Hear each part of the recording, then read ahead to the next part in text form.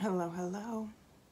I'm Hannah from Sweet Fern Homestead, and this week is Kid Vacation Week, so I do not have the luxury of waiting for my hair to dry.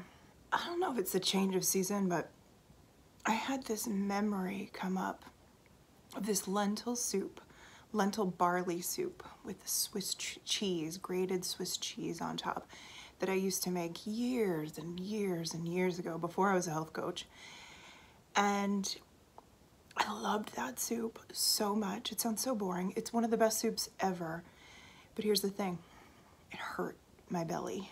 It just destroyed my insides.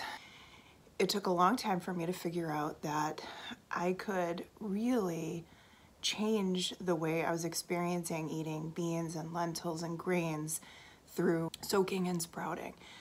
Now, you are going to hear all sorts of chefs. You're going to watch YouTube videos.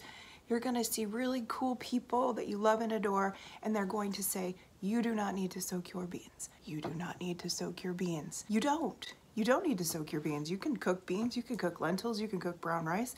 You can do all that. You don't have to soak them. You don't have to sprout them, but you want to. And here's why you want to. Phytic acid. So phytic acid is this coating that's on the beans, that's on the lentil, that's on the brown rice, and it's stopping the absorption of all of those wonderful vitamins and minerals that you could be getting from that food. Now, not only is it stopping it, but it's also preventing the absorption of those things from all the other foods you're eating at the same time. So we're gonna do the same thing like a little squirrel would do when it finds a nut, a little acorn. It's not going to go eat that little acorn, it's gonna go bury that little acorn. It's actually soaking and sprouting that acorn.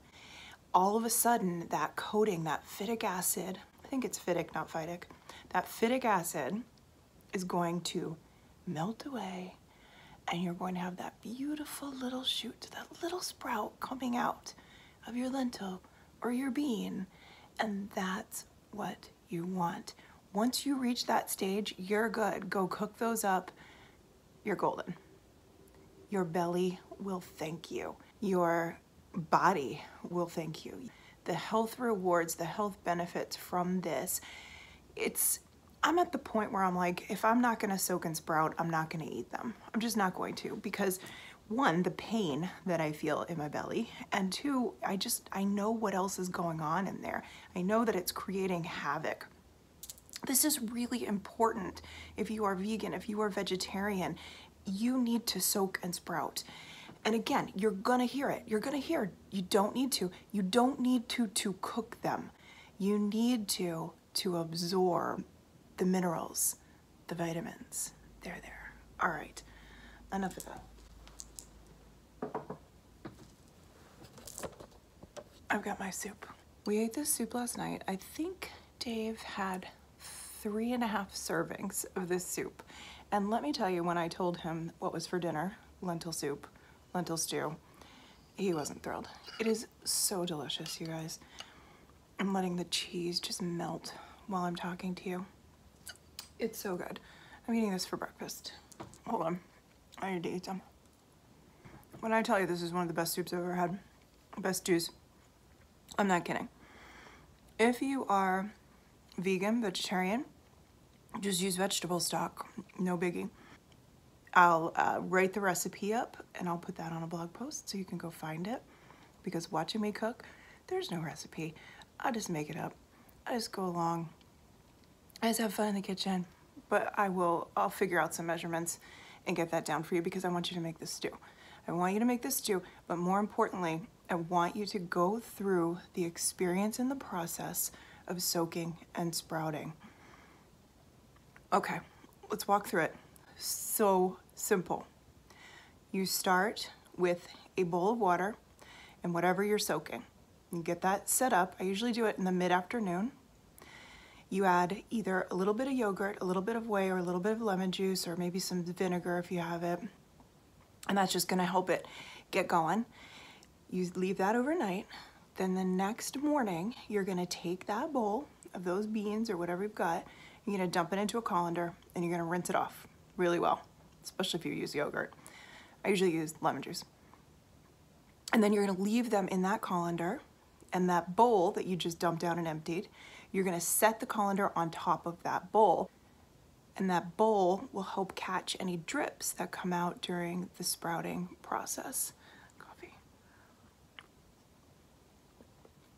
Okay, then for the next day or so, you're going to rinse in the sink, keeping them in the colander, those lentils, those beans, the rice, whatever, 3 times a day, maybe 4, whenever you think about it. Just leave it in the kitchen. You'll see it when you go in there to do dishes or wash your hands. Just give them a rinse. Put them back in the bowl, the colander on top of the bowl. Let it sit. You will notice the sprouts will come out anywhere from a day to about 3 days. You don't need a full sprout. These don't need to be big, but you do want to see that it has started the sprouting process, and that's right about where you want to get it when you're cooking these up. You don't want to let them go dry. Don't let them go dry. Keep up with the rinsing and keep an eye on it, and you will be so pleased.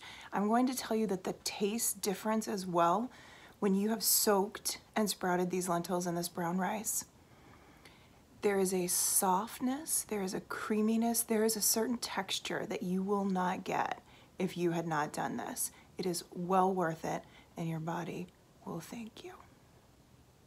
Let's get cooking. So, you know, the lentils took about a day of rinsing, and the rice, I could probably go 1 more day on the rice, but I'm gonna go ahead and just call it. It is a perfect food right now for this transition from winter into spring, because as you're sprouting these lentils, you're gonna feel spring coming, and then the stew is gonna give you that nice, warm, hearty feeling that we really are all desiring right now in winter. I've got my rice and my lentils all ready to go. And then the other thing you want to have is your bag of scraps that you keep in the freezer for when you make stock. So you're going to just pull that out so that you can add all of your scraps as you go. These are really tiny onions. My onions, this is was a first-year garden, so most of my food came out small, and that's expected in a first-year garden. You can't put the pressure on yourself to be growing what you see pictures of other people growing who've maybe been working their soil for 5 years. You're not gonna get that in your first year garden. If you're growing organically, if you're doing integrated pest management, you're just not gonna get that same result that you see from people who have been gardening for a long time in their soil. So you're building up your soil, and these tiny onions were part of that process. These tiny onions are part of what's going to build that beautiful soil for this coming growing season. So it's a little more work to cut a ton of little baby onions, but the flavor is amazing. And just to feel like I grew that, it's pretty cool.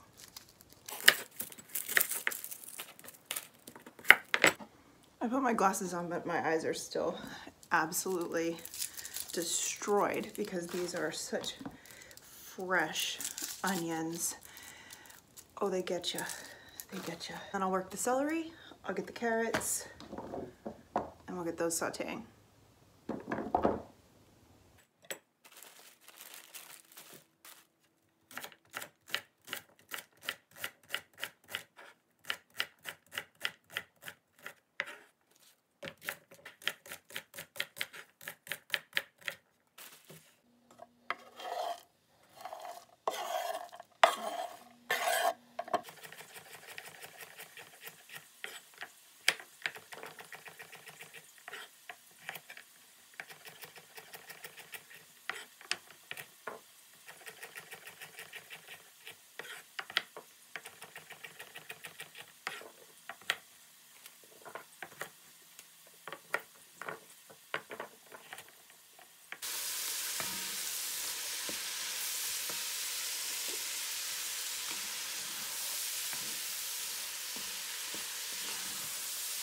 I'm very connected to my food when I'm soaking and sprouting. So again, no, you certainly don't have to, but yes, you do want to.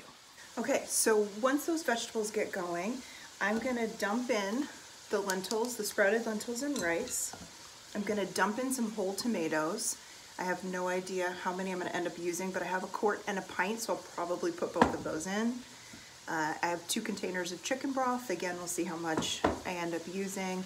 And then rosemary and thyme. I think I have my own rosemary and thyme somewhere in the freezer, so I'm gonna find those.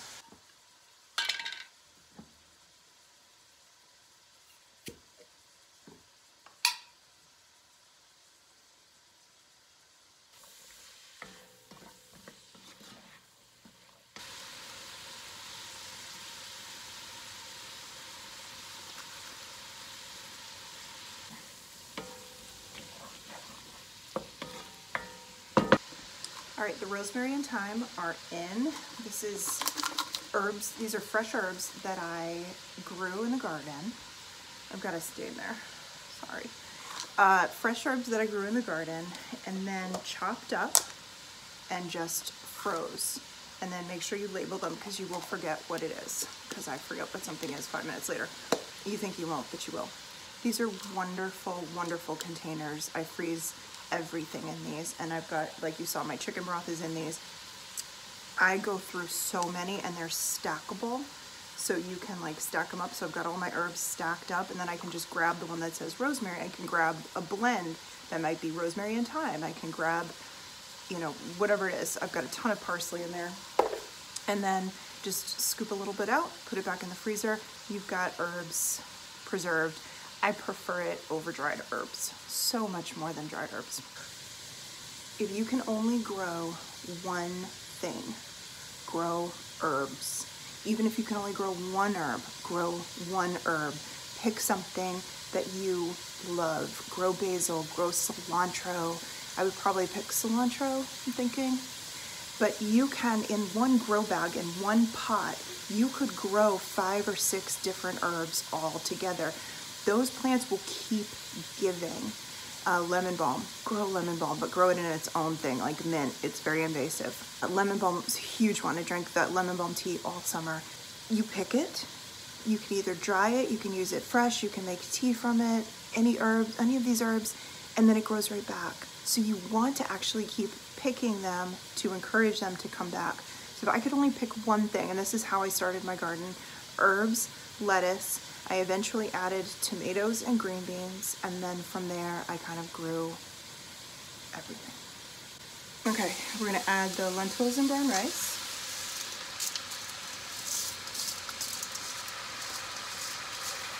I'm gonna start with a quart of tomatoes. No, I'm gonna add the other. I can already tell. And then I don't know if my chicken broth is gonna come out. It's frozen still, which doesn't matter, but I may need to soak it. If you run a little hot water on there, you can get that. I gotta get my other one. All right, I've got my second container.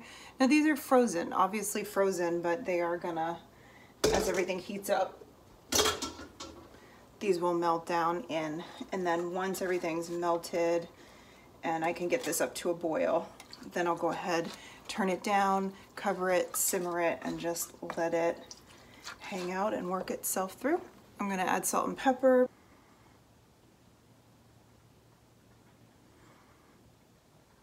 I can hear the soup simmering. That's good. It's coming up to a boil. I'll have to go check on it in a minute. I think one of the reasons I'm having a bad day is because yesterday I was driving our old truck that we shouldn't be driving, but I had to drive because Dave lost his keys and then took my keys, forgot to leave my keys, took the car that I had the one key for. I had no way to leave except for this old truck. Anyway, blah, blah, blah. ADHD, couple problems. No keys. The only thing I could take was this truck that nobody should be driving. And I brought Chloe to the train station, and then I had to go to CVS to pick up a prescription. And I'm in the drive-thru. I'm one car away, and the truck breaks down. And I have to call AAA. I have 6% left on my phone. I'm so grateful that I'm actually dressed and have shoes on at this point. I have to go tell CVS that my truck is broken down in their drive-thru, and they're not very happy or very kind about it. And then I stand outside and I direct traffic around my truck while I wait for the AAA tow truck because the hazards won't even come on to work. Even when the hazards were working, people weren't going around. It was weird. And so I did that for half an hour, and people were so nice. They were so kind. But those things like rattle me. They like totally rattle me. So then David lost his keys, he had lost my keys, and we knew that my keys had to be here. So he started looking around and he found both sets of keys in the bin labeled dog leashes, because ADHD, I label everything so that we know where to return things. So he thinks when he had taken the dog on hikes, when he was driving, he came back and he had the keys in his hands and he needed to take the leashes off, so he just stuck them in the leash bin, took the leashes off, put the leashes away, never thought about his keys again, or mine. So we did find both sets of keys, thank goodness. The truck is at the shop. It needed to be fixed. So it's probably a blessing. But I think that's why I'm all rattled today. I'm like jittery and I need to recover. This soup will help.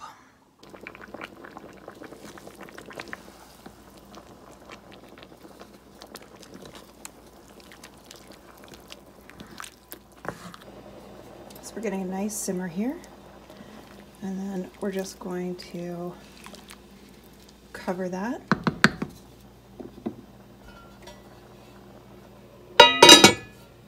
And just let it hang out. I know that looks like a lot of liquid, but if you think about it, you're cooking rice and you're cooking lentils, two things that you would use a whole lot of water to cook. So they're gonna absorb so much of that liquid, it will become a stew, I promise.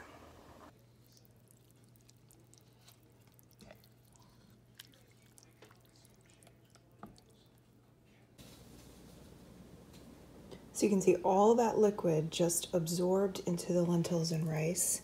And the way I serve this, let's get that pit out of there, is a quick squeeze of lemon and a lot of grated cheese. You can use Swiss. I'm using a raw goat cheddar. And that's your finished product. Beautiful lentil rice stew. Okay, I'm editing. If you liked this, give it a thumbs up. Think about subscribing. And as always, thank you for being here. I appreciate you.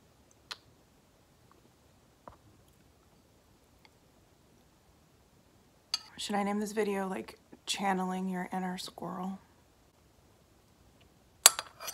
This is why Dave had 3.5 bowls. It's so good.